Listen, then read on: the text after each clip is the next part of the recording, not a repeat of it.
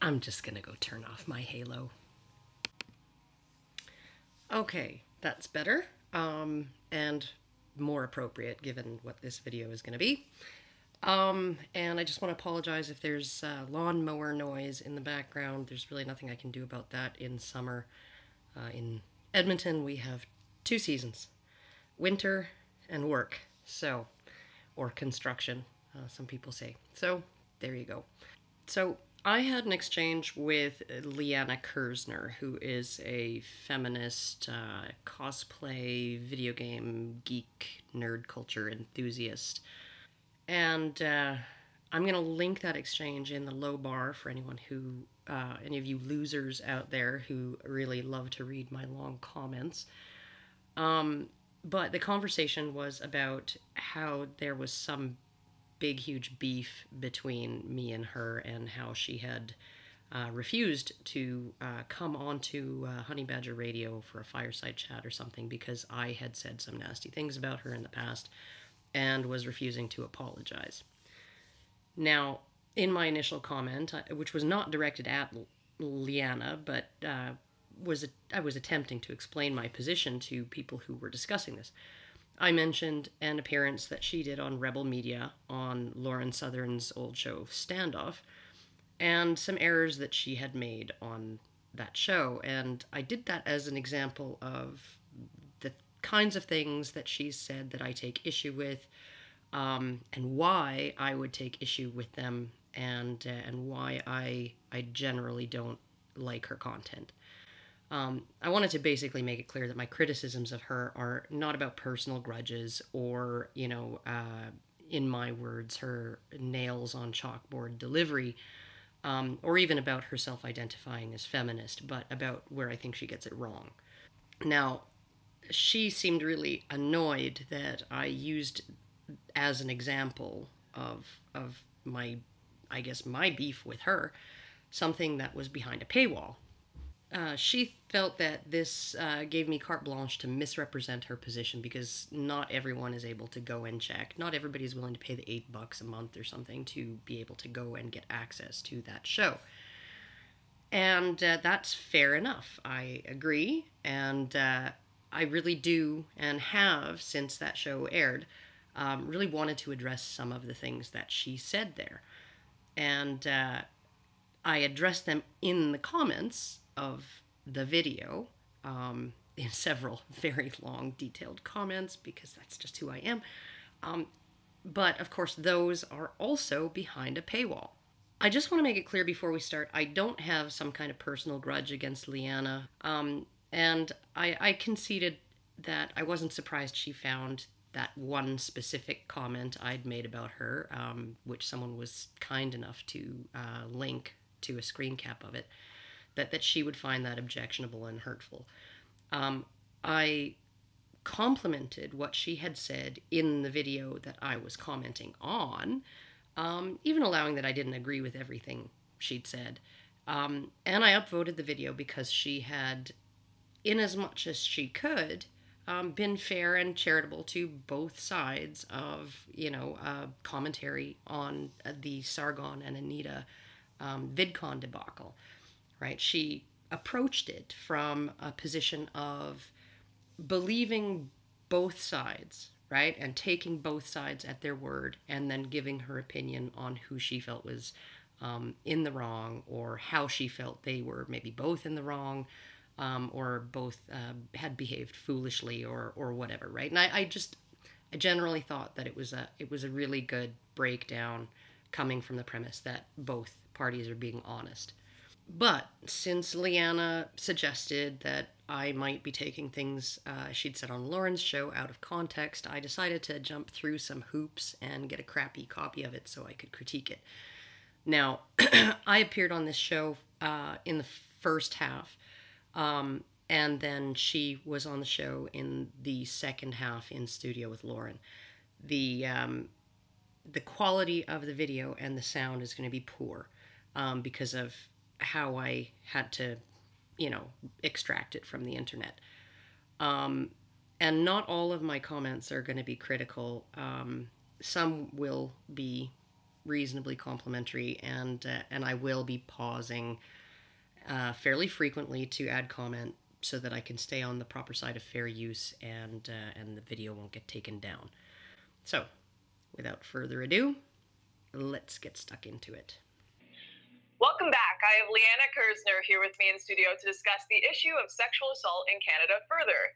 She has promised me that her crazy feminist urine-throwing days are over and that I'd be safe to have her come sit down with me. So thank you so much, Liana, for coming on the show and not bringing urine with you. Okay, first compliment. Liana did not bring pee. Okay, I'm being silly. But I do want to commend her for being willing to go on Lauren's show. And in order to avoid any fair use algorithm thing, I'm just going to have to comment frequently. Well, I deliberately were white so the urine would stain. Oh. So, like, you know, if it got on you, it would get on me too. Well, I wear black, so I'm yeah. Just in case of urine, wear black. Of course. Girls talking fashion to break the ice. What is the appropriate attire for a date with a bottle of pee?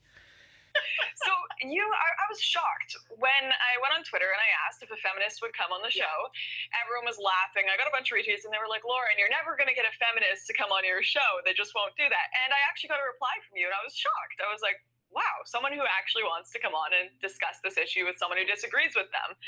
So I consider you a pretty sane feminist. So far, so good.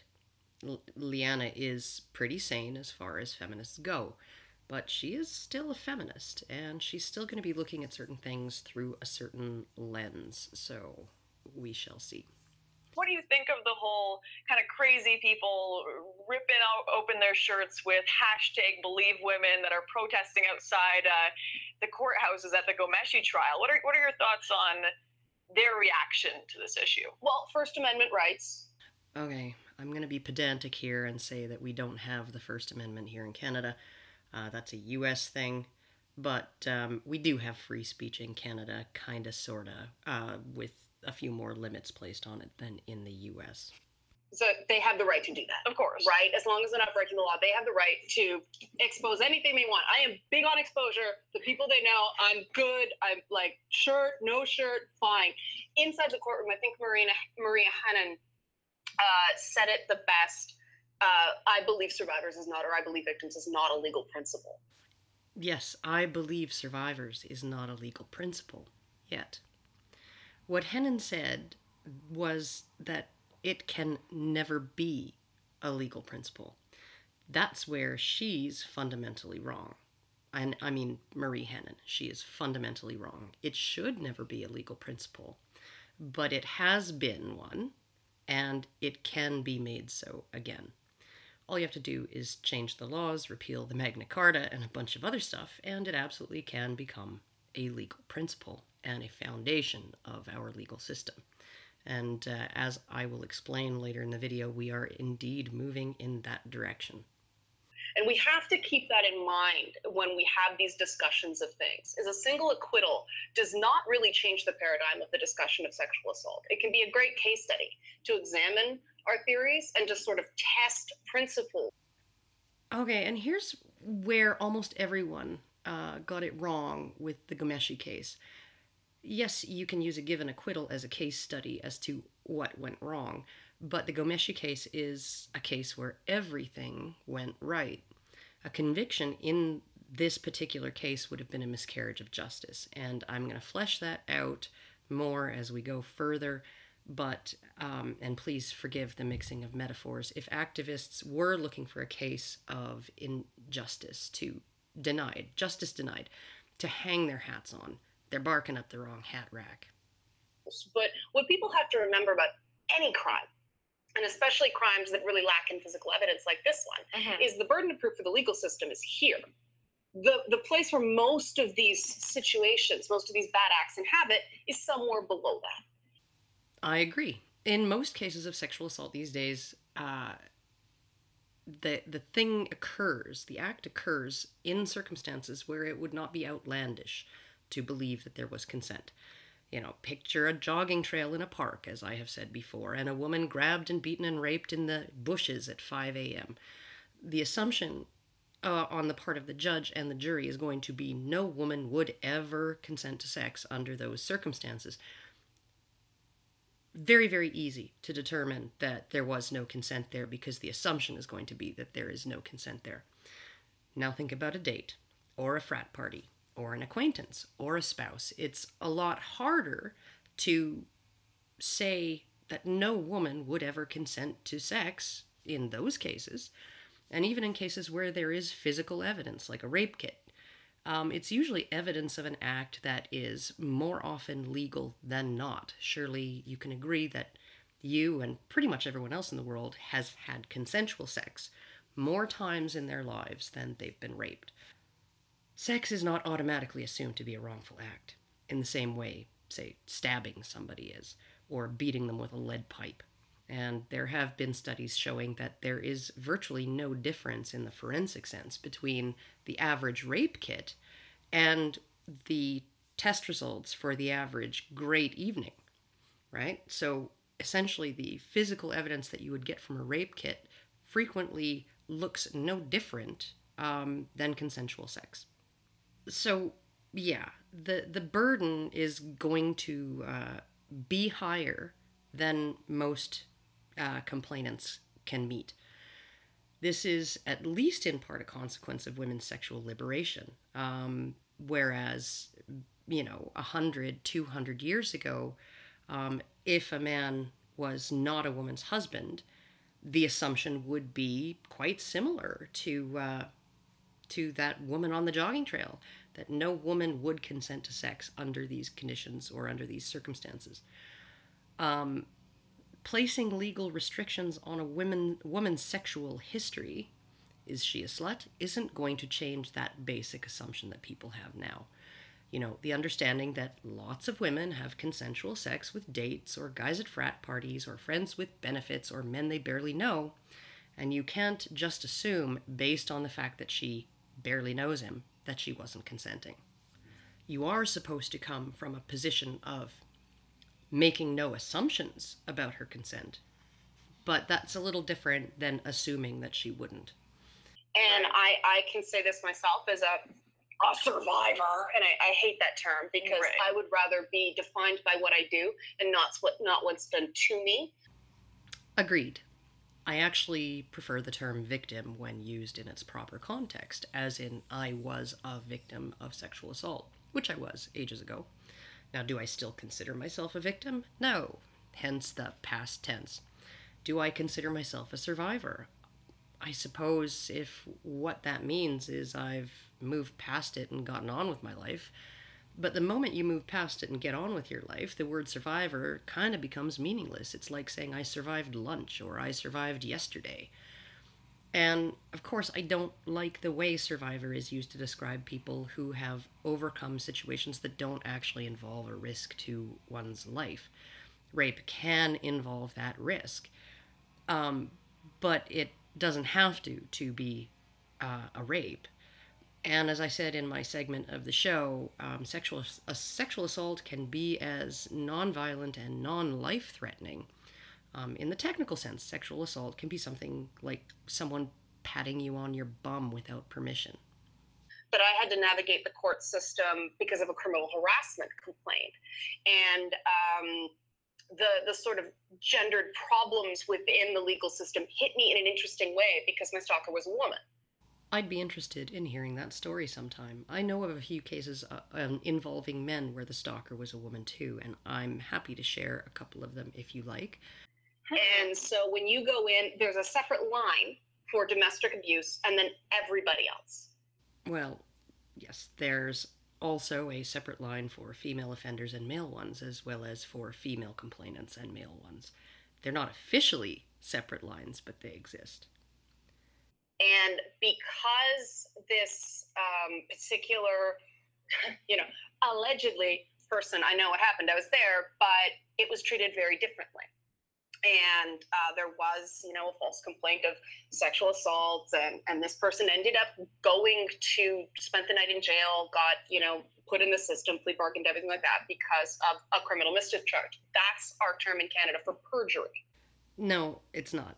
We actually do have a law for perjury here in Canada, and with a couple of exceptions, quote, everyone commits perjury who, with intent to mislead, makes before a person who is authorized by law to permit it to be made before him a false statement under oath or solemn affirmation by affidavit, solemn declaration or deposition, or orally, knowing that the statement is false. The maximum penalty for perjury is 14 years in prison, though it doesn't usually get you more than 2. It's generally considered to be a more serious offense than criminal mischief, which generally attracts a lighter sentence, a fine or a month or 2 in jail. Now, perjury is somebody lying under oath, somebody lying, knowingly, intentionally lying, when they have sworn to tell the truth. This can be a lie to police or to the court or on a sworn affidavit or during a deposition. Criminal or public mischief only requires that the person knowingly and intentionally engaged in actions that wasted police time, that with intent to mislead. So that can include lying under oath, or it could also include falsifying physical evidence or even pranking. Perjury requires the intentional utterance of a false statement while under oath. But let's say I fell on the ice and banged up my face and then went on Twitter and posted a picture and said that I'd been jumped by feminists and beaten up. And then somebody else reported that in good faith to the police, and then the police began an investigation. I didn't lie in any sworn statement. And if I don't lie in a sworn statement to police, I can't be charged with perjury. I could, however, be charged with criminal mischief. Now, there is an overlap between the statutes, such that perjury is usually also covered under criminal mischief, but criminal mischief doesn't always involve perjury. All poodles are dogs, not all dogs are poodles. Right. So it's like you were saying before the break, you don't believe these false accusations are real until it happens to you. And this is the reality of our justice system is, I prefer to call it the legal system, because to me, justice is something that Superman, Batman, and Wonder Woman do. The legal system is about our laws and how to, and that doesn't mean it's a bad system.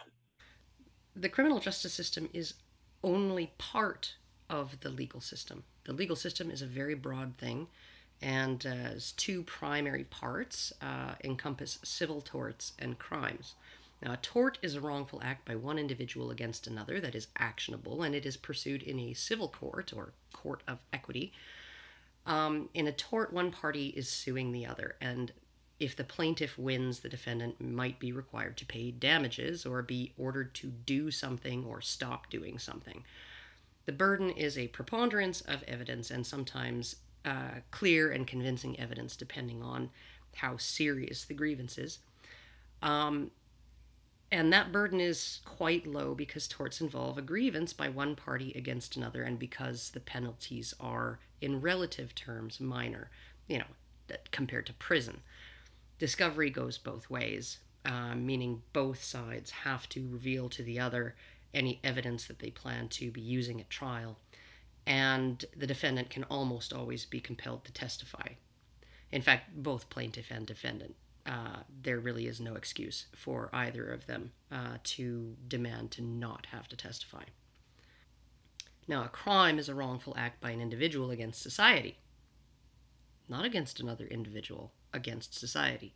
The victim of the crime is not a party to the legal action against the accused.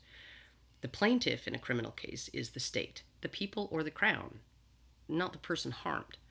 Because the government is prosecuting the case on behalf of the people with all of the collective resources of the state behind it, and because the penalties can involve not just fines or orders and injunctions, but the suspension of someone's right to freedom and autonomy, of a suspension of their rights under Canada's Charter of Rights and Freedoms, the burden on the plaintiff is higher.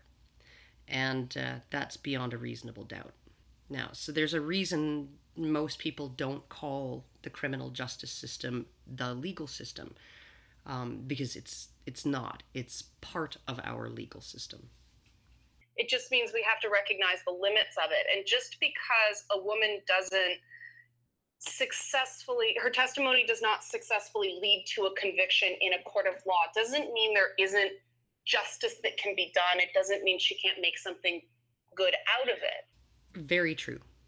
On the other hand, just because a given woman's testimony doesn't lead to conviction doesn't mean that justice wasn't done in the courtroom, and vice versa. Now, I'm going to describe a case that was before the Supreme Court of Canada back in, I think it was 2010. It was called RVJA. The facts of the case, as laid out in the Supreme Court's decision, were as follows. And these are basically findings of fact before the court, right? The court has agreed that this is what happened and made its decision based on these facts. So one evening, a couple of BDSM enthusiasts in a long-term relationship were having sex. The parties agreed on the activities in advance. At one point, and according to plan, the guy choked his female partner unconscious. During the time she was unconscious, about 3 minutes, he tied her up and inserted a sex toy in her bum. She came to, he untied her and removed the toy, and then they continued to have hot, sweaty, kinky sex for the rest of the evening. Now, some few months later, they got into an argument and began, shrieking end of the relationship kind of stuff at each other. The man threatened to seek custody of their young son. And if I recall, it was actually, the decision actually used the word threatened, which seems kind of strange, since why wouldn't a man want custody of his son? The woman went to police and reported that on the night in question, her partner had gone outside the scope of what she had agreed to while she was unconscious. That is, she had woken up and found a dildo up her bum that she hadn't bargained for. And so he was arrested, tried, and convicted, and sentenced to, I think, 2 years in prison. Now, his lawyers managed to swing an appeal. During the appeal, it came out and became a fact before the court that the woman had lied in her initial complaint and at trial. Indeed, the man had not gone outside the scope of what the parties had agreed to. She had made the complaint to prevent him from getting custody of their son. Now, the conviction was overturned and the man was released from prison, but in the decision of the appeal court, one of the judges posed a legal question, right? He wondered if there is a legal basis to the idea that one can consent in advance to sexual activities that will occur when they are unconscious. Is this a legally tenable concept, given the statutes, the definitions, and the case law? Because this guy asked this question, the case was then sent up to the Supreme Court of Canada to make a ruling on that question.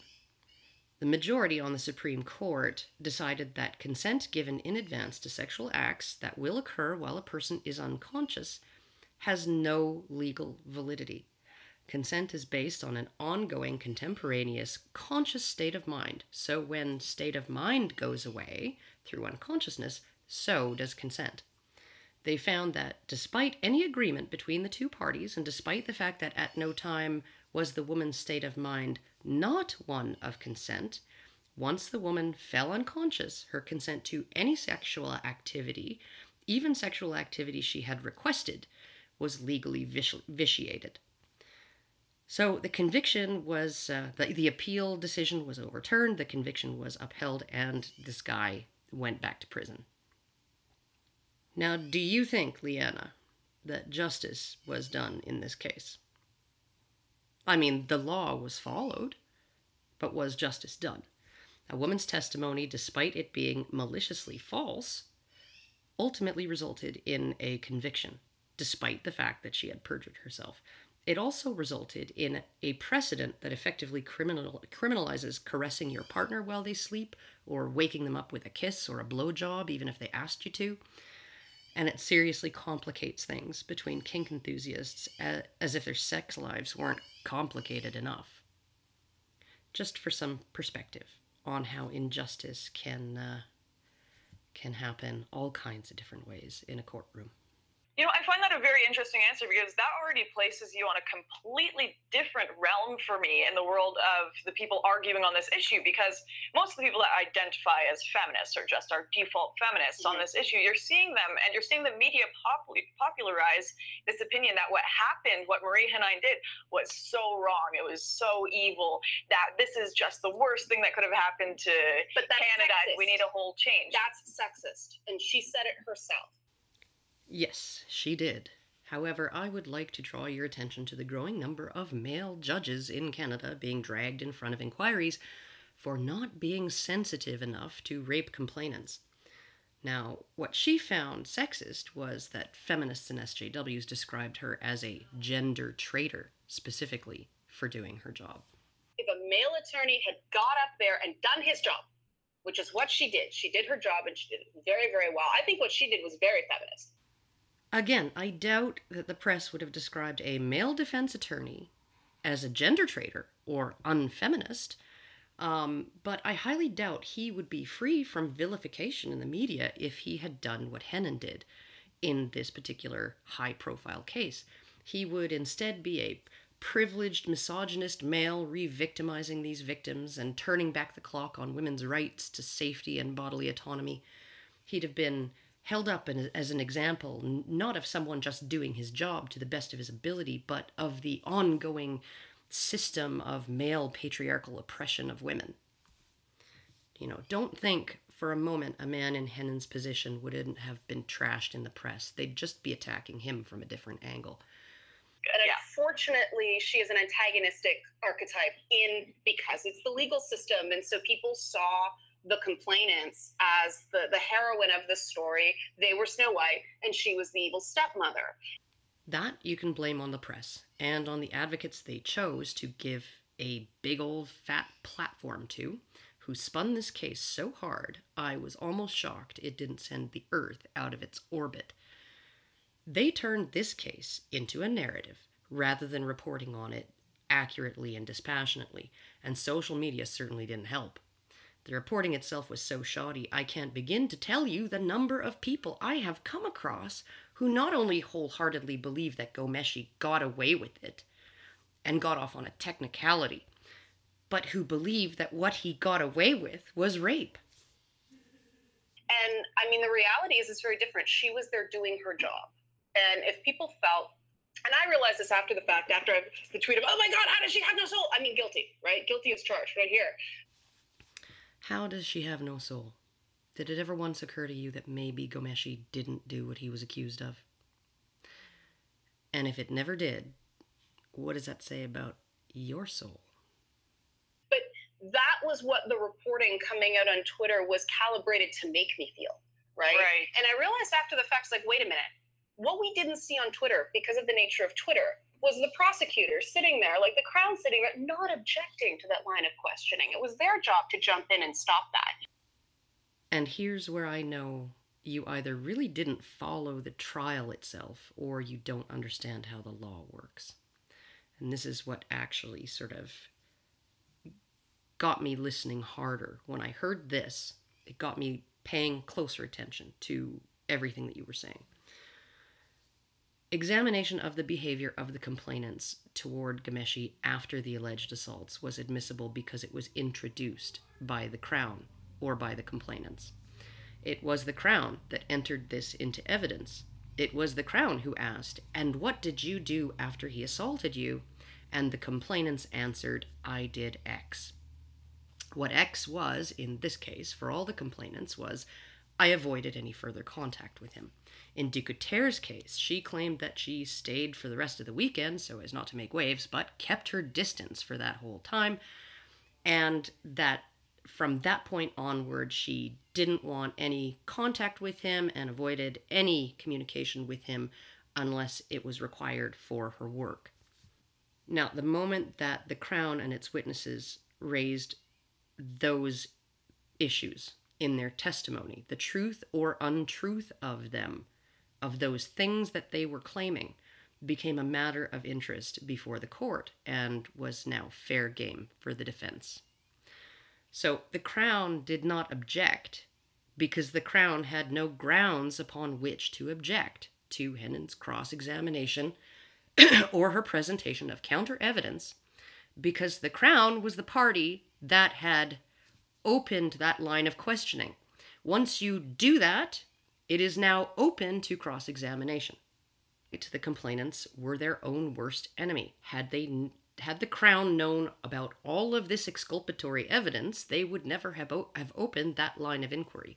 In fact, had the Crown known that the complainants did not avoid any further contact with Ghomeshi, and had she, knowing this, allowed them to testify that they had avoided him, she would have been guilty of suborning perjury. So, this is how things went down. The Crown says, "What did you do after he assaulted you?" Complainant answers, "I did X." Defense says, "Well, I have evidence here in my hand that you didn't do X, you actually did Y and Z." And the only way to avoid this situation was for the Crown to never have asked the question.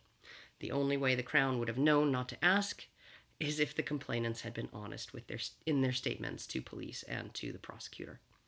So what you seem to be arguing for here is that the Crown should have been able to introduce evidence, testimony as evidence, and then successfully be able to object to the defense testing that evidence. If that were the way the criminal court worked, I bet the Crown would have a conviction rate of 100%. The prosecutor was supposed to be, in the U.S., it's an advocate because they have complainant. It's a more adversarial system. Mm-hmm. No, the system in the U.S. is not substantially more adversarial than it is in Canada. Up here, the idea is that it's the Crown, in our very awesome steampunky type terms, right? In our legal system, the Crown is the complainant. In Canada, the people's representative is the Crown, therefore the Crown is the complainant. In the U.S., the complainant is the people, or the people of the state of New York, or whatever.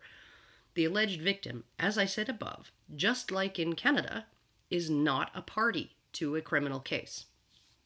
And these women coming forward to tell their stories, their version of events, the Crown does not represent them.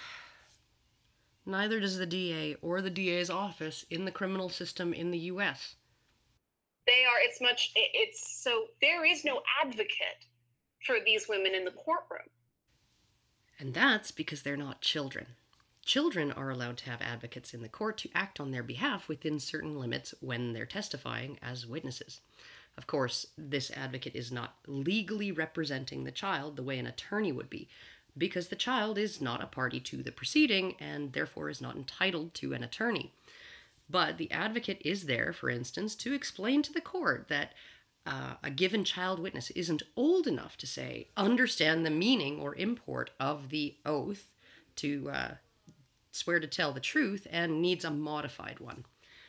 Of course, given the things the Ghomeshi complainants said while under oath, perhaps they could have used an advocate like that explaining to them exactly what swearing that oath meant. And so that's an issue because, yes, they had their own lawyers, but those lawyers were not a party in that case. Mm-hmm. Oh, because the complainants were not a party in this case. If they wanted to be a party in a case, they could have sued Ghomeshi in a civil court. So unlike what we see on TV, like when it shows the bailiff reading off the docket, the people of the state of Georgia versus Finnegan. You mean like those TV shows? I mean, TV shows do take a lot of liberties and are well known for bending reality because reality is really boring. But I don't know that I have ever seen an American TV show dealing with criminal trials that opened with the bailiff reading out Dicuter et al. Versus Ghomeshi. And Law and Order Special Victims Unit, where objection, Your Honor, and no, and you see the hugging and the care. The hugging and the care and the coaching and the witness prep. That's actually not allowed. The prosecutor is expected to keep a very, very respectful distance from the complainants and their other prosecution witnesses. I mean, it's a violation of ethical guidelines to be too close to your witnesses as a prosecutor, and it can actually result in the Crown prosecutor being forced into the role of witness in a given case.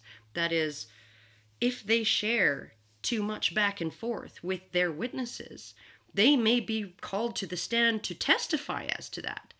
And that's no place any prosecutor wants to be. Now, the huggy, hands-on approach you sometimes see on TV is a potential one-way ticket to a stay of proceedings, because it's unethical.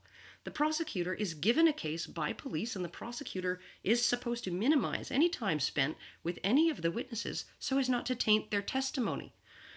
And it would be a gross conflict of interest, since the prosecutor's client is not the complainant, it is the public. And they are supposed to be acting in the public interest, not the interest of the complainant, which may be in direct contradiction to the public interest at times. The prosecutor owes no obligation whatsoever to the complainant, and indeed, if the prosecutor knows the complainant is lying, they are required to disclose this, as long as doing so is in the public interest, the interest of the prosecutor's client, and not doing so is against the interest of the prosecutor's client. I also, as an aside, have to wonder just how much that prosecutor felt like hugging those complainants after they'd completely demolished the case and embarrassed the fuck out of her. The Crown is not an advocate for the complainant.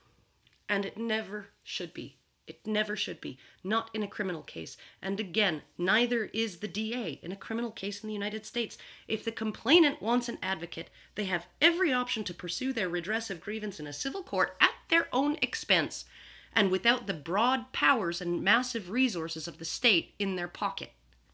Well, a lot of people would have argued that the Crown didn't have the ability to interject and put a counterpoint to this line of questioning because the Crown didn't know about it. These girls had, quite frankly, lied on the stand. They had lied to the police or withheld information from both the police, the Crown, their lawyers, that, yes, they did contact Gomeshi later. Yes, they did have these emails with him where they said they enjoyed the events that took place.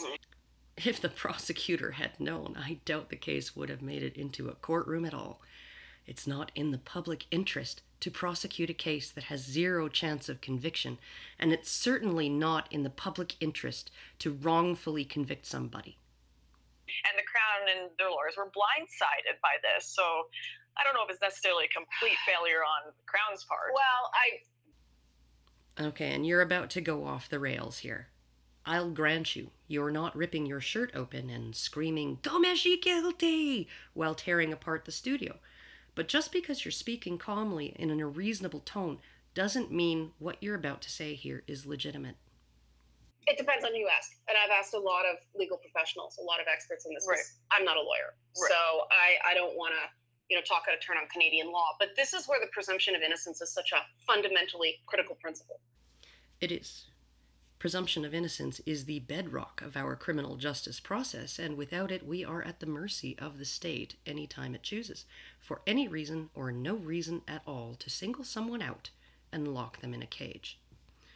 To the Canadian system is that we tend as people to presume guilt. That's not why. I mean, it's a reason why it's important and why it works so well, but it's not the reason presumption of innocence exists. Civil cases can be tried by juries, and judges are subject to human biases despite their best efforts to set them aside, and yet there is no presumption of innocence in a civil trial, at least not in the way we would ever understand it in criminal proceedings. Presumption of innocence is not there to counter human biases, not even biases of judges and juries, let alone the public and the press. It's there to prevent the state from having carte blanche to drag you out of your home in the middle of the night on false or specious charges, demand that you prove you didn't commit whatever the state is accusing you of, and then lock you away when you fail. It's there to prevent the state from becoming an agent of oppression. Right. He was accused, he did it. She was inconsistent, therefore she's lying. The presumption of innocence is designed to short-circuit that human conditioning. Again, no. It's to prevent our government from being able to do to us what some other governments sometimes do to their citizens. Where we can't just assume that because there's an accusation that there's a crime. We can't just assume that because somebody may very well have forgot while their mind is reeling that they sent an email that was later very incriminating and very, not counterproductive. Presumption of innocence does not apply to complainants, and it should not. Absolutely should not. Presumption of oops, I just forgot also does not apply to complainants. The Fifth Amendment, not sure what it is called in Canada, but the exemption from testifying and incriminating oneself, that does not apply to complainants. This is for a very simple reason. The complainant is petitioning the state to remove a human being from his life and forcibly restrain and confine him with the full legitimating approval of the people. The defendant is petitioning the state to leave him alone. It is the complainant that is asking the court to commit things that, if a private citizen did them, would amount to multiple felonies. If I grabbed someone out of their home and locked them away in a cage for years, I would be guilty of kidnapping and assault and battery and illegal restraint and illegal forcible confinement, right? But the court has a right to do this to people with the support and the approval of the people. But first it must prove to the people that its actions are justified and are therefore not criminal. Because if they do not have just cause to do this, their actions are criminal. The person who is petitioning the court to essentially destroy another person's life on their behalf does not and cannot enjoy the same presumption of innocence as the person they are asking the court to destroy. The reason for this is because the power of the court to destroy lives capriciously and unjustly is much greater than the power of any individual to do so, and because the court is obligated to act in the interest of the people, not in the interests of complainants. This is why we place limits on the court when it comes to ruining people's lives. And as for your whole, oh, I forgot, I sent an email. Were you even paying attention? Dicotere forgot she sent emails and handwritten love letters and flowers and more emails and even more emails and risque photos for a year or more, aggressively pursuing a romantic relationship with Gomeshi, demanding that he hang with her and even hinting at marriage. That's a lot of shit to forget. One of the other complainants somehow forgot she even went on a subsequent date with Gomeshi after he allegedly assaulted her and gave him a handjob. Well, she forgot it right up until she heard that the other two complainants were ripped apart on the stand over the things that they forgot. And another complainant somehow forgot that the car she insisted she was assaulted in could not have been the one Gomeshi owned at the time because it was an entirely different car that he had purchased 7 months later. She somehow didn't just forget the car he was driving. She imagined or made up an entirely different car he didn't even own at the time. And it's ridiculous because she claimed that the car itself was material to her memory of the event. Dicotere also forgot that she had discussed the case extensively with one of the other complainants prior to the trial. She forgot so completely that she managed to forget hundreds of texts she'd sent and received in exchange with this other complainant in lengthy online conversations between the time they made their statements to police and the trial. So much forgetting going on here. And given that Dicotere clearly testified that after the alleged assault, she kept her distance from him for the remainder of the weekend and then avoided any further contact with him, and yet the day after the alleged assault, photos were taken of them together, with her arms draped around him, gazing adoringly up at him. Within days, she'd sent him flowers and a handwritten love letter signed, "I love your hands." And then email after email after text after email demonstrating a pattern of romantic pursuit of Ghomeshi over the course of the next year, and also a pattern of exquisitely polite brush-offs on his part. Now, that's not forgetting, right? Saying nothing, saying I didn't do anything might be forgetting, but making shit up about what you did, right? That doesn't resemble any of what you actually did, that's lying.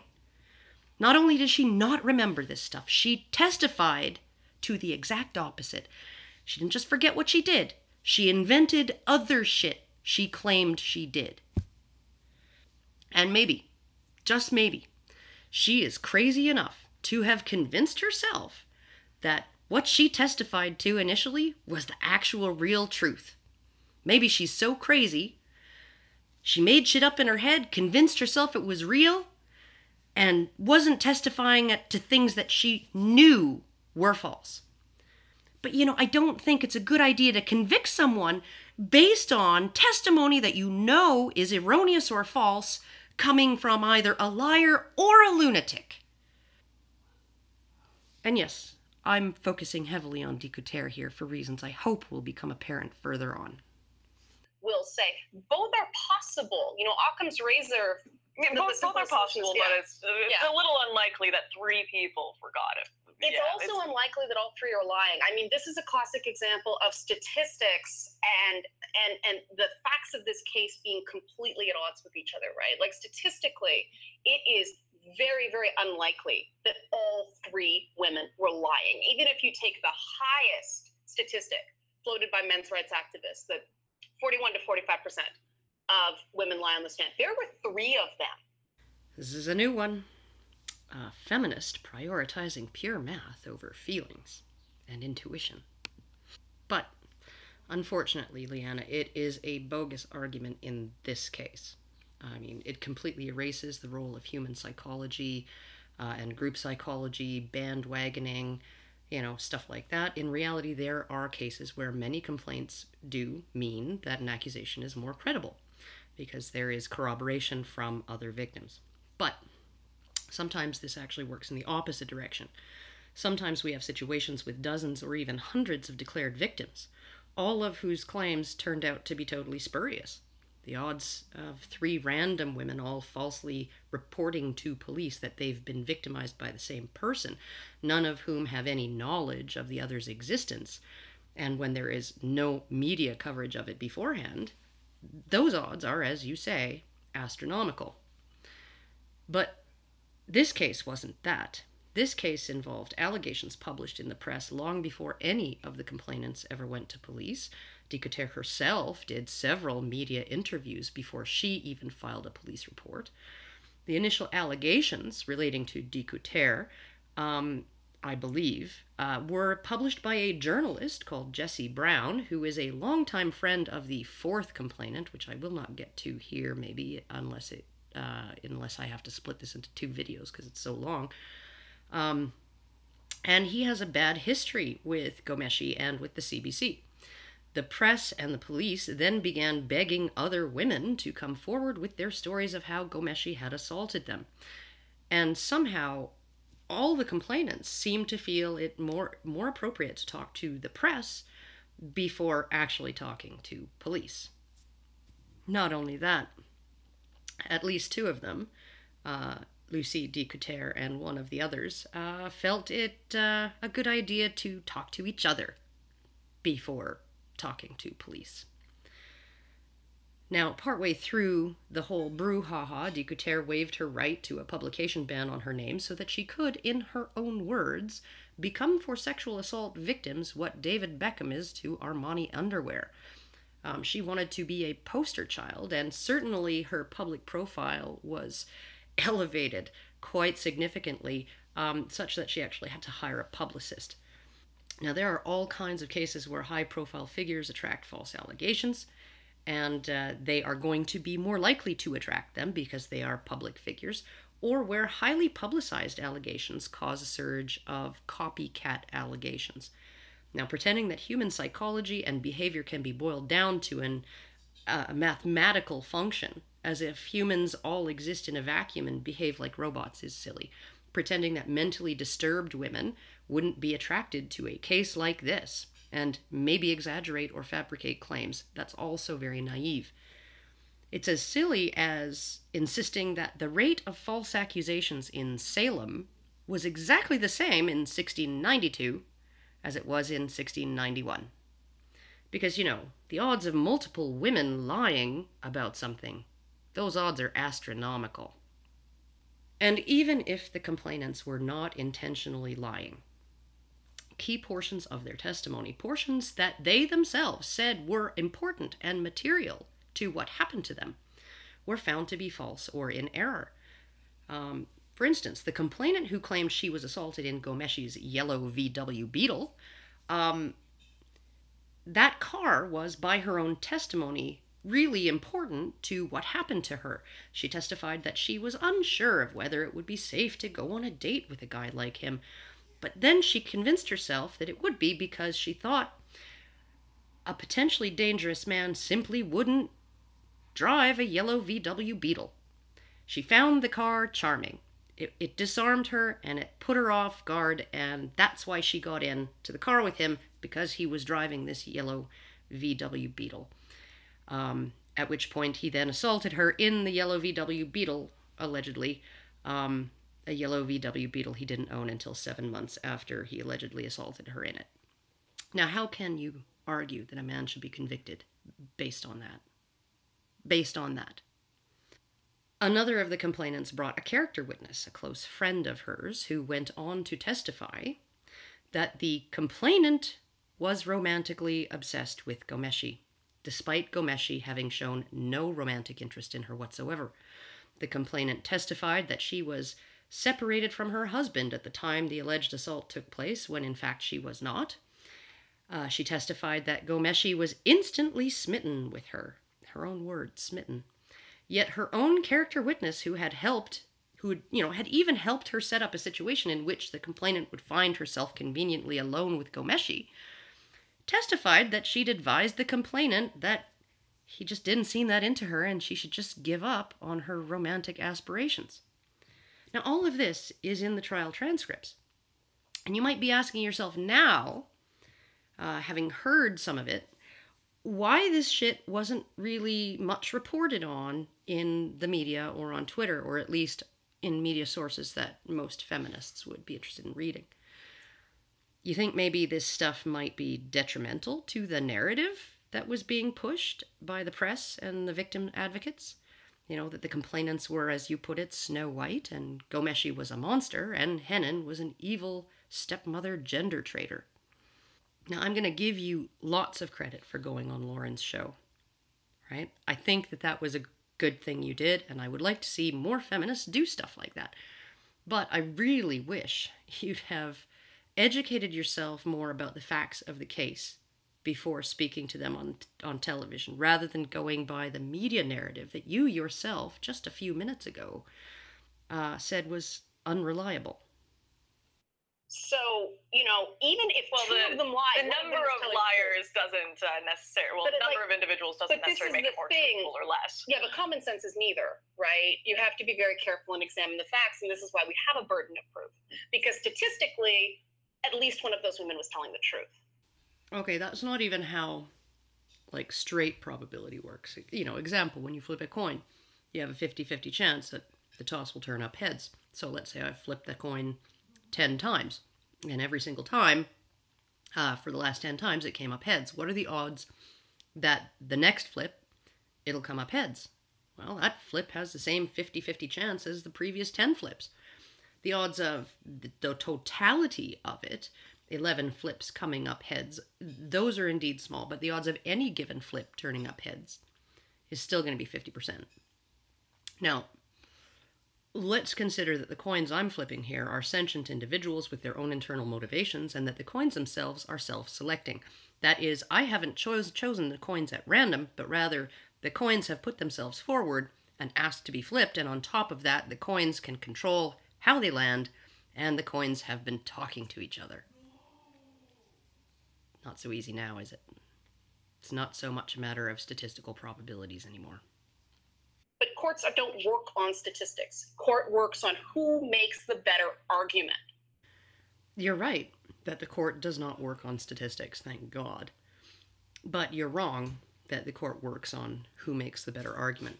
Court, especially criminal court, is not so much about rhetoric. It's about evidence and burden of proof.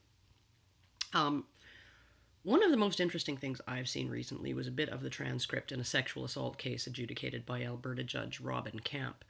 This is the very case that landed Camp in a giant vat of hot water because of a question he asked the complainant that was deemed by feminists to be insensitive and evidence that he bought into rape myths. Of course, in the press, this particular question, this little snippet of the transcript, was entirely isolated from the surrounding context, which made it sound like he was saying something that he actually wasn't in this case. But that's neither here nor there.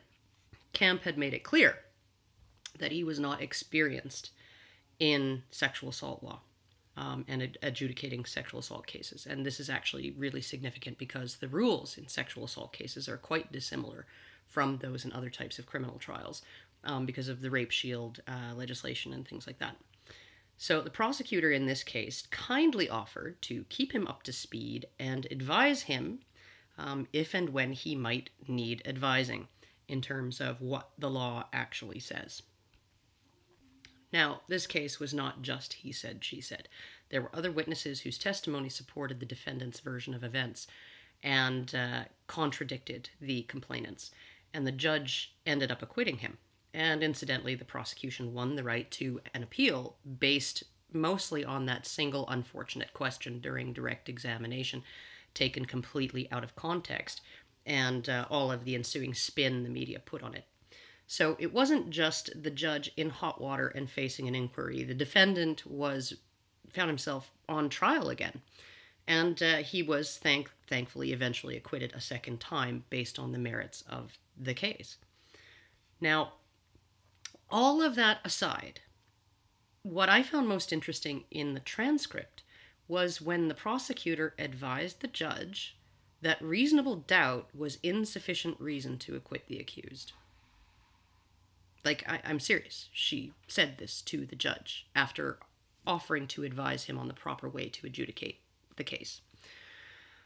She advised him that not only was the fact that he had reasonable doubt of the complainant's version of events enough cause to acquit, but that him finding the defendant's version of events more credible than the complainant's was still not enough reason to justify an acquittal. She actually told him that he had to be certain that the defendant's version of events was credible and the complainant's was false. She had to believe the defendant and disbelieve the complainant in order to justify acquitting the guy. Now you let that sink in. Because that is about presumption of innocence and reasonable doubt. This is a prosecutor, an officer of the court. It's on the record. It's in the transcripts. She is improperly advising the judge, a judge who is relying on her because he has no experience with sexual assault cases, that not only is reasonable doubt insufficient to acquit, but that the burden of proof is on the defendant to convince the judge of his innocence. Now, what she essentially said is what you've said here. She essentially told him that it boils down to who has the better argument. And then when he said he thought the defendant did, she told him that even that wasn't enough. He had to be fully convinced by that better argument. She put the entire burden that it usually falls on the prosecution onto the defense and told the judge that was the way things work. That he had to be convinced that the defendant's argument was infallible and unassailable compared to the complainant's. And I'm sorry, but that's not how the criminal court works. In fact, in a criminal court, the defense doesn't even have to make any arguments, let alone credible ones.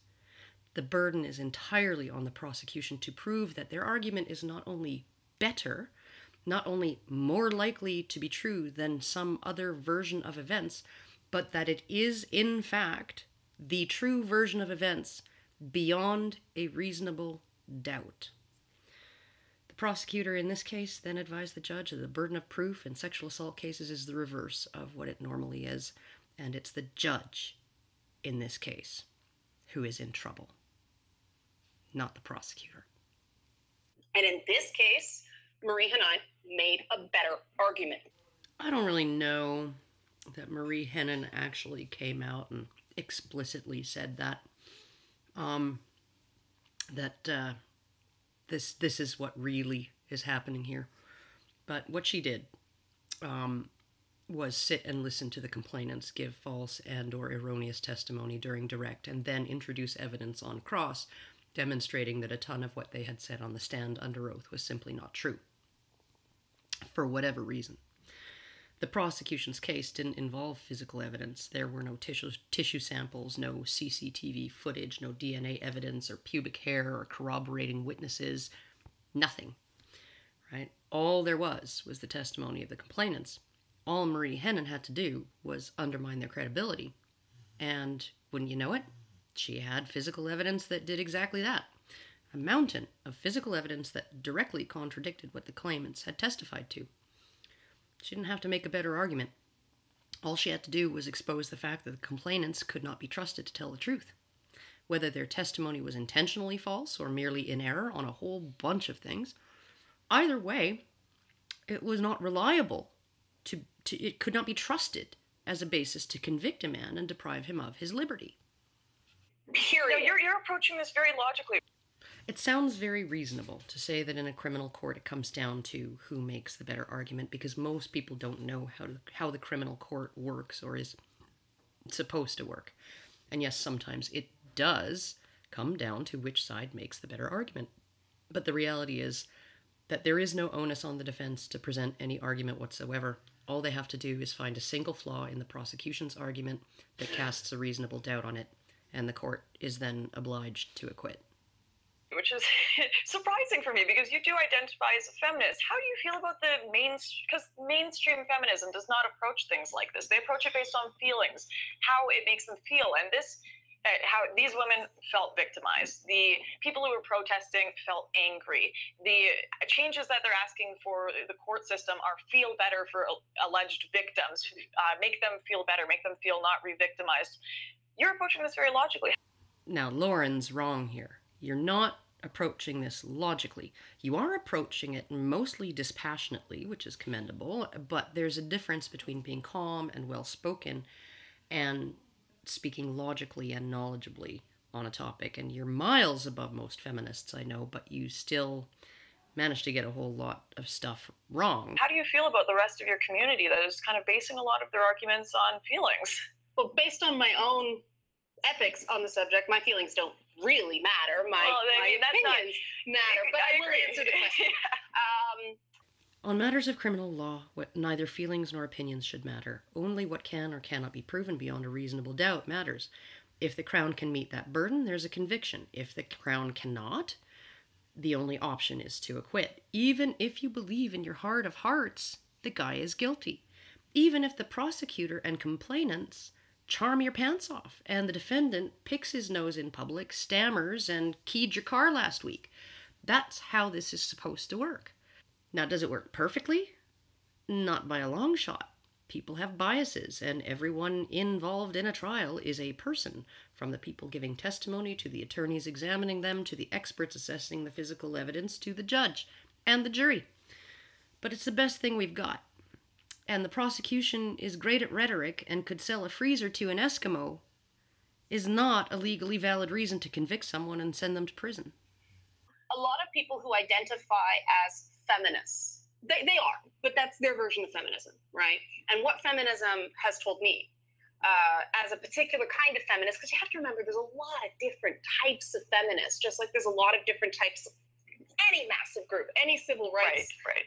But usually people judge based on the majority and what they see popularized in the media, the leaders of the movement, individuals like Anita Sarkeesian, individuals... Everybody at home right now is going, oh, because I have history with the followers of Anita Sarkeesian. And she has a way bigger platform than you do, Liana, and that's a shame. Because as feminists go, you're about as good as it gets. But I want to tell you what's happened since the Gomeshi case in Canada. Justin Trudeau is bringing in legislative amendments that, according to the Toronto Star, would do the following. The amendments would clarify that sexting, texts, emails, photos, or videos of a sexual nature or for a sexual purpose from before or after an alleged assault could not be used against a complainant and instead would be put to the same legal test known as the Rape Shield law. Under Rape Shield provisions now, a complainant's private medical records are not admissible in a trial unless the accused can prove that they are key to disproving the allegations and vital to his constitutional right to a fair trial. Such material cannot, however, be used to support a defendant's claim that the complainant is blameworthy, more likely to have consented to sexual activity, or is less worthy of belief. The so-called twin myths in rape cases. Now, you need to pay attention here.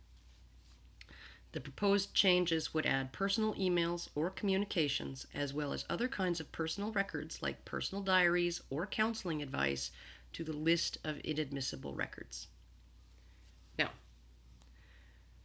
let's say a woman texts her fuck buddy and says, "Come over and let's do it."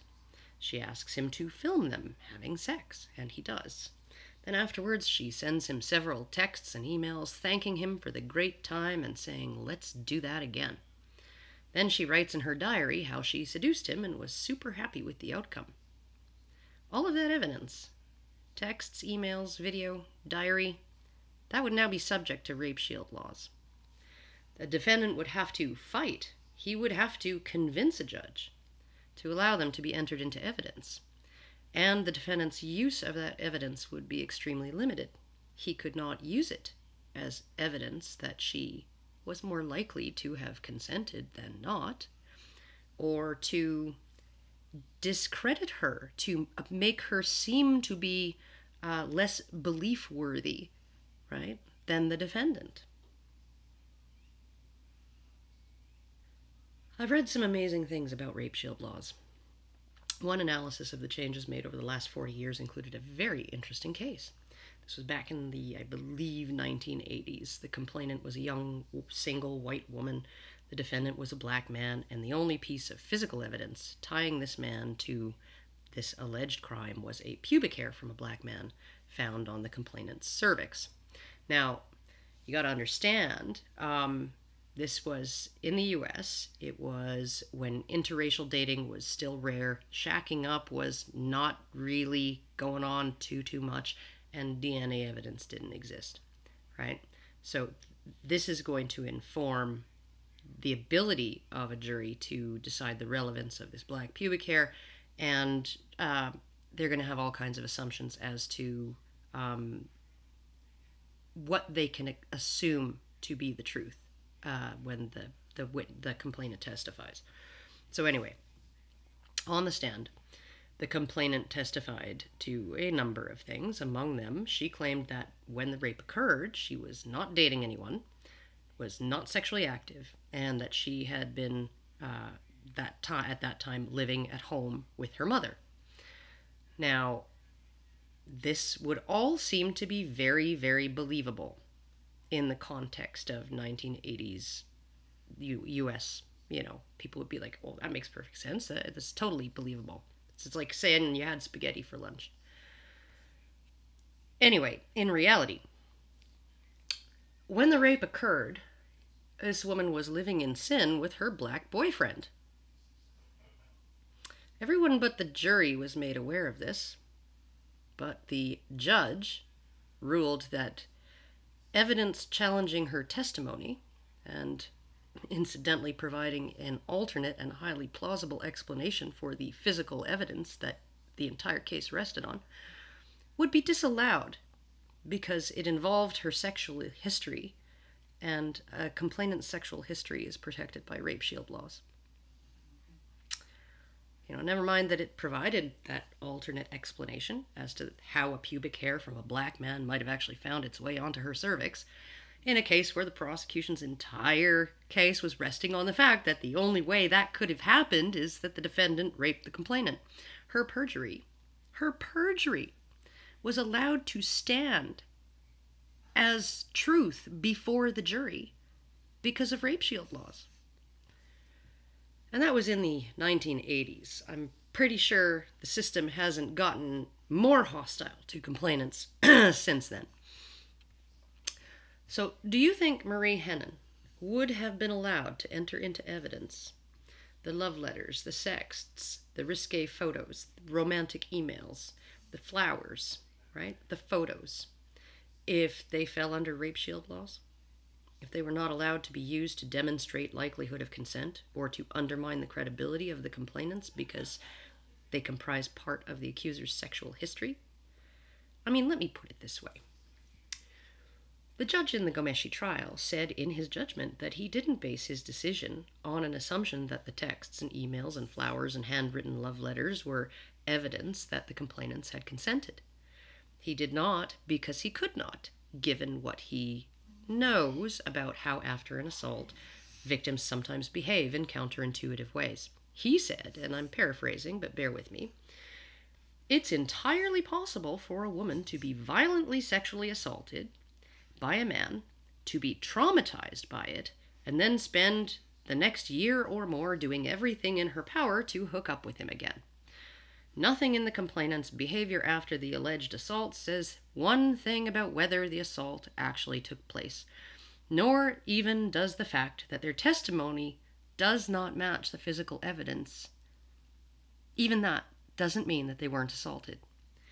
Genuine victims might do all manner of crazy things," he said, including seeking further contact with their assailants, repressing memories of events, or even lying in court. And none of these can be seen as evidence that the assaults did not take place. So, his entire decision was based on the fact that the complainant's testimony was unreliable.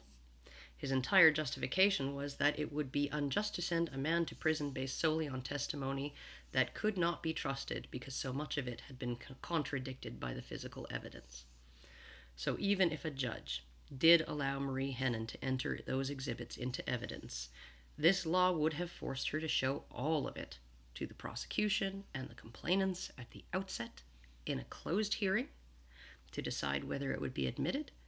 Dicotere and the other complainants would have been made aware of the fact that Ghomeshi had saved all of the emails, texts, and love letters right at the start of the trial and been allowed to review them, giving them the opportunity to alter the stories they planned to tell on the stand to conform to the evidence. And Judge Horkins came right out and said in his decision that none of the complainants' behavior, the repeated communications, romantic overtures, etc., could be considered evidence that they were not assaulted. So, Ghomeshi would have been convicted. On top of it all, this bill would codify affirmative consent, with the express purpose of making it so that, quote, someone accused of sexual assault could not claim the mistaken belief that the victim consented to sex. Do you know what a strict liability offense is? Imagine if you were driving a car, paying attention, following the rules of the road and the posted speed limit, and a kid darted out from between parked cars and you were unable to stop in time. An accident, right? You had no intent under any legal definition of intent, malice, recklessness, negligence, depraved indifference, right? Yet, under a strict liability system, you would still be considered guilty of first-degree murder because your intent or lack thereof is immaterial. And that's what these amendments are going to codify, that a man's intent is immaterial. Rape will become essentially a strict liability offense. They are also trying to set up a system in which a defendant cannot even raise reasonable doubt, in which no evidence as to the conduct of the complainant, no matter how compelling or material to a defendant's reasonable belief that she consented, or to her credibility as a witness, can be used to demonstrate that a complainant consented if she later claims to the police that she did not. or that the complainant's testimony is not credible or reliable, even when they perjure themselves on the stand. It's not allowed to be used for that. And somehow, Canada's attorneys aren't flipping their shit over this. They're just being real quiet, and I don't know why. Yeah. I consider the sort of mob rule that goes on the internet to be a form of trying to circumvent a logical argument by just sheer numbers. And when you go through the history of feminism, when you actually look through, that is the sort of thing that has actually set marginalized people back. You don't say. Marginalized people are marginalized when the mob rules. Like two wolves and a sheep voting on what's for dinner. That's what due process of law is for, Liana. It's why the state bears the entire burden in a criminal trial. It's not up to the defendant to make an argument, however persuasive or lame, to defend himself, even though he may sometimes do so. It is up to the Crown to prove its case beyond a reasonable doubt.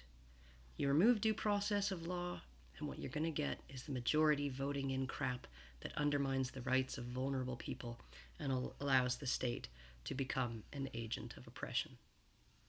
Is that idea of might is right and strength in numbers. I mean, there's a reason minority rights are a Western principle. The smallest minority is the individual, Liana. And in a democracy, the state is the representative of the majority, of the mob. This is the whole question of this, really, is how do we appease all these people that think that we have this giant issue when they've created a whole different picture of what it actually is. They've got this whole idea in their mind that 1 in 4 women are raped on campuses, that Gomeshi was actually guilty, and that the whole system is screwing over victims. They've got this idea, and they genuinely believe it. They genuinely believe they're running out screaming shirtless, that they feel victimized. They feel they're being wrongly treated in society. How do you appease these people? How do you fix that hole? Last question. You do it with facts, Liana. You explain to people the actual reason why the criminal system operates the way it does. You remind them that the Magna Carta, right, and all the reforms that followed it are one of the reasons we're able to have all these nice things, you know, like liberty and autonomy and private property and the ability to defend oneself against false and malicious charges. It's why we don't have lynchings, you know, or if we do have lynchings, like, people are prosecuted for them. It's not the court perpetrating them. You remind them of Emmett Till and ask them if that's the society they want to live in. I am not a big fan of appeasement, so I'll pivot the question a little bit to say, what do we do? Well, I think what's unique about the Gian Gomeshi case is you have a guy who admitted on a Facebook post in advance that he gets sexual gratification to beating the crap out of girls. Interesting way to put it. Although I will put it to you that Gomeshi's Facebook post more closely resembled all of the facts that came out at trial than did the testimony of any of the complainants. So, was he clairvoyant? Could he tell the future? Or did he know something about Lucy Dicotere that the rest of us don't or didn't? He said in his post that his enjoyment of domination and mild sadism would be used to incriminate him, and it was. He said that the allegations against him were orchestrated by a former lover who wanted to spite him over his rejection, and who was actively soliciting other former partners who might be willing to make a complaint. And wouldn't you look at everything that came out at the trial? Dicotere's testimony was entirely discredited by her own communications with Gomeshi after the fact, which looked very much like a woman smitten and politely rebuffed. She was demonstrated to have collaborated with another accuser before they even talked to police, and between talking to police and the trial, over hundreds of texts. She hired a publicist to help her negotiate media interviews in which she held herself up as a poster child for sexual assault victims, just basking in the glow of all of that virtue signaling going on. None of the complainants' stories checked out in any reasonable way, and contrary to what most people believe about this case, and as far as I've been able to ascertain, Gomeshi never had sex with any of them. And it wasn't because they were refusing. I mean, if we're going to talk about perverts here, I have to wonder how many times Lucy rubbed one out to the thought of Gomeshi being ass-raped in prison. Well, it's consensual, he said, of course. But you still have this thing of a lot of people go, I don't get it. You know, and if you look at some of these crime of the century things like, you know, Fatty Arbuckle, going back in the days, they violated their brand. He was a sensitive leftist male, all of a sudden admitting he had this, you know, hide to his Dr. Jekyll, who liked wailing on women in his private life while he was telling it to be nice and kind to everybody in his public persona. That doesn't change. Yeah. And so to most people, they go, well, he is default a liar. We have proven that he is a liar. He showed us one face publicly and he had this entire face privately. So when he gets off, pardon the pun, on a sexual assault charge, people feel a real sense of injustice there. And that, Liana, is the smartest thing you've said in this interview. He violated his brand. The sensitive feminist guy who minored in women's studies likes to spank women in the bedroom. Jekyll and Hyde, indeed. Of course he's guilty. He gets off on hurting women. Never mind all those women out there who get off on getting hurt. And that's why the work I do in cyberbullying and gender and all this stuff, the legal system is a legal system. It is what it is. You talk to any politician, trust me, I've tried. They say criminal reform is hard. It's very, very difficult. It takes a long time and it's ugly, ugly work. Yeah. Yeah, ugly, like passing legislation that could effectively make it impossible for any man accused of sexual assault to bring evidence showing his accuser lied about what happened, or showing that she actually had consented. You know, ugly like that. Community work is something we can do something starting today. And that's what I'm very bullish on. We have to start getting women collectively and individual survivors of sexual assault into a place where they can go, I am defined by what I do and not what's done to me. I'm about solutions and I'm about having these conversations. And you know what? I hope you convince more feminists to do that because you might be their saving grace. I'm trying. Okay, so we do have to wrap up here because we've gone way over time, but it was a fascinating conversation. So thank you so much for coming on the show. This is probably the best thing that you said in this whole interview. And I know you're repeating what you said in the beginning, but I agree. The way to have a decent life as a self-actualized person is to focus on what you do and not so much on what is done to you. And given that, I hope you are willing to consider why I may have criticized you in the past in the ways that I have. I called the content of the things you say functionally retarded. I have conceded that my words were harsh, and I will apologize for the way I worded things. However, I did not call you functionally retarded. I said half the stuff you say is. And I hope I have outlined in this video some of the reasons why I feel you are often talking out of your ass and expounding on things that you don't know enough about. You accused me of picking a fight when I said in the comments of your video on Anita and Sargon that you have a poor understanding of the criminal justice process, how it works, and why it works the way it does. In my defense, I didn't say that to pick a fight. I provided it as an example of what I feel you get wrong and why I'm critical of you. In particular, I'm hard on you because you project a semblance of reasonableness even when you're saying things that are untrue or inaccurate. If you were just another femin clone ripping off your top and screaming, Gomeshi guilty, I wouldn't bother. But you're persuasive, even when you're wrong. You seem sane and rational, and you speak confidently as if you know what you're talking about, and because of that, some people are going to believe what you say. You have accused me of attacking you and even demanded an apology. I hope you are happy with the one that I was willing to give you before appearing on a Honey Badger podcast.